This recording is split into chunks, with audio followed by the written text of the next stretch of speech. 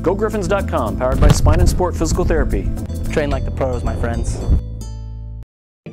This GSI Griffin Sports Update brought to you by Uncle D's Sports Bar and Grill.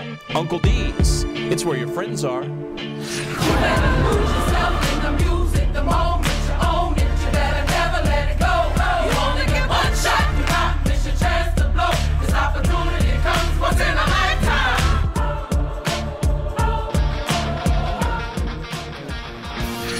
Welcome to the jungle, a history-making day in Pittsburg, Kansas for more reasons than one. Record crowd on hand to see the number 16 Griffons and the number 7 Gorillas. Both teams coming off tough losses from a week ago. No one could have predicted the beating that was about to come. Pick it up early first quarter. Pitt draws first blood. Anthony Abinoa hooks up with John Brown for a 6-yard scoring strike.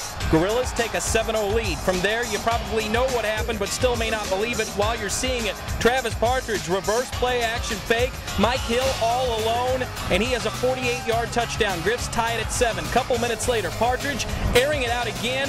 This time it's Derek Livy in stride. He makes a move. He's gone. 64-yard scoring strike. Griffs take the lead, and then things get absolutely stupid. Second quarter, Abinoa's pass tipped and picked off by David Bass. I remember reaching up and grabbing it, and I had first mind to just go down because the offense was hot, so let them take over, but Chante's like, you good, ain't nobody here. I felt like Mike Hill, just for a second.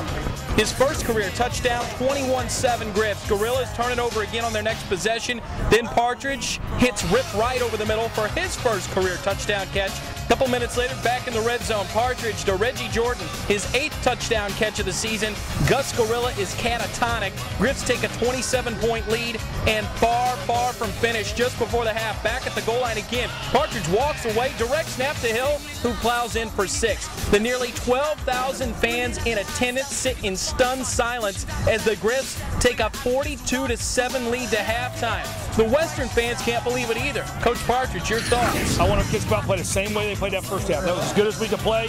Now we got to get done the second half. Third quarter, more the same. Hill walks into the end zone, one of his 4 touchdowns on the day.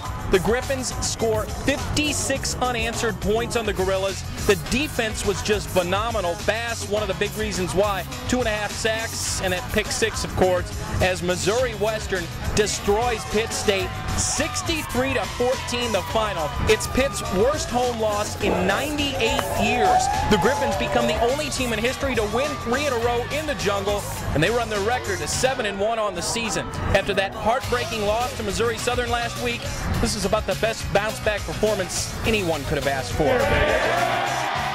You don't expect to come beat a program like this 63-14. It just doesn't happen. Hardly ever happens, and especially right here in this place right here. That doesn't happen. The confidence never left them. We believe we were going to come in here and win. Not to that extent. Coming in and they're the #1 team in the conference on defense, to put up 63 points on them, and you only give up 14. I mean, you can't expect any more. So I didn't expect it to be that big, but obviously it's better to have that than a dogfight, which we expected.